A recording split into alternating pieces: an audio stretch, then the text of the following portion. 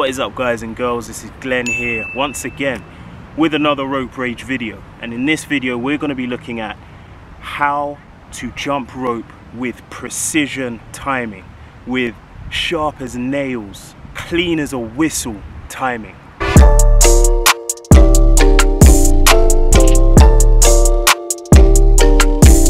So, scenario, you're having one of those days where you're training and the techniques aren't quite landing, or your rhythm just isn't in sync and you're just not really feeling it. This is probably down to your timing just being off key. So to break this down, there are three main elements of jump rope rhythm. They are your jumping technique, so the feet, your rope rotation, so the hands, and then there's your timing, which is more a mental coordination of the two. Here's a tool that I often recommend to help out with timing and to make your timing that much sharper and that much cleaner.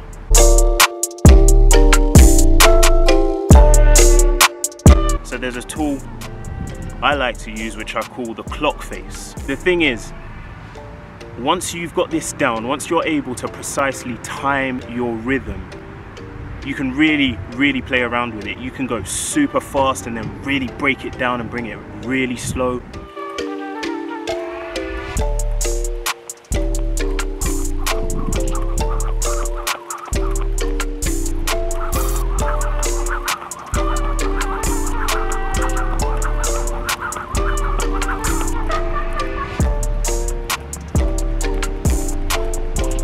Do all sorts of rope manipulations and know exactly how to time your rhythm so that you don't keep tripping over the rope and messing up.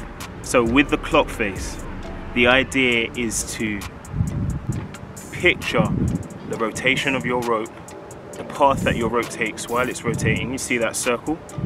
You're to picture that as a clock face. So once you've got your clock face, you've got 12 o'clock, 3 o'clock, 6 o'clock, 9 o'clock. You use these positions during your rope's journey around the clock face to time when you're to jump according to the technique. So what do I mean by this? We'll see here for your regular single under, starting really slowly. As the rope is going through the clock face, my jump is quite late, round about between 5 and 6 o'clock.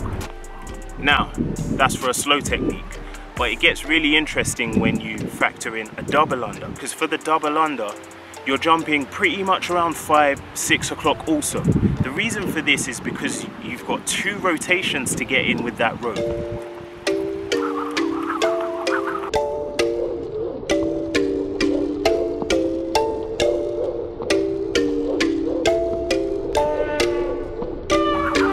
So the best thing to do is to get that first rotation in as late as is possible. So you jump pretty much at the last possible second, and this gives you maximal time in the air while that rope's rotating to get those 2 rotations in.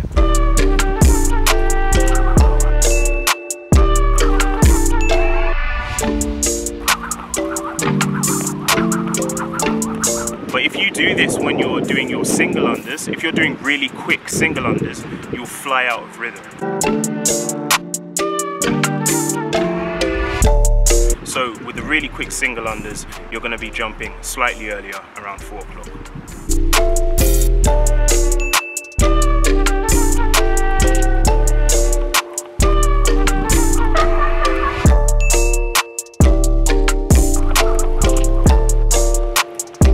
So I'm hoping all these clock times aren't frying our brains already, and if they're not, that's good, but I'm going to warn you that they might start getting fried as we go into rope manipulations and other techniques.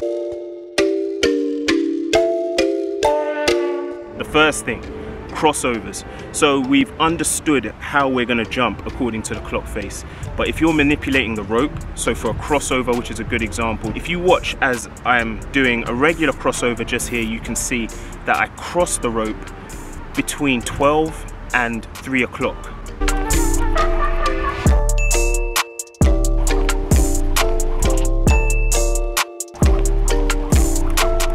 And that's because I need to get that rope across and the hands in position with enough time so that the rope can pass underneath the feet and the rope isn't tangled. If you're getting your crosses in after 3 o'clock, either you're doing very fast crossovers, or if you're not and you're learning, this might be the reason why your crossovers keep messing up. You're getting your cross in too late and there isn't enough time for that rope to form the circle that you're going to jump through.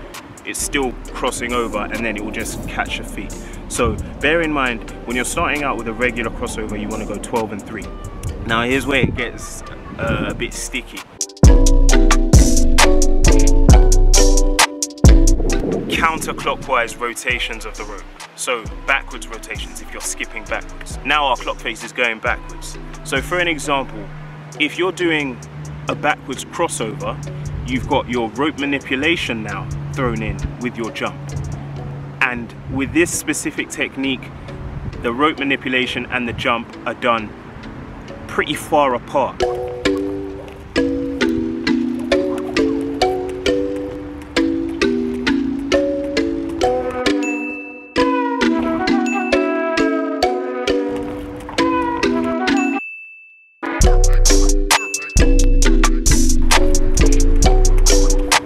And this is why people get really caught up with the backwards crossover. You're going anti-clockwise. If we're using our clock face,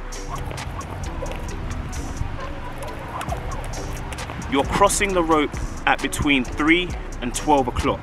But that rope has still got to go back around and you're not jumping until it's coming round to 6 o'clock again.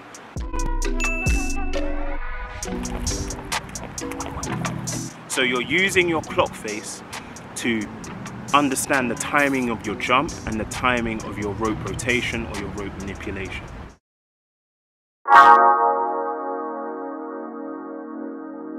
Alright, so a bit of a new concept there. I hope it helps out. I hope it helps out with your thinking of how you're going to time your jumps, how you're going to get that silky smooth rhythm.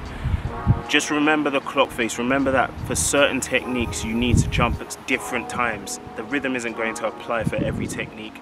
It's about working with it and finding that rhythm. So I'm hoping this helped out. Really the main aim of this channel is to turn you into a rope workout ninja by getting you to think of your rope training differently.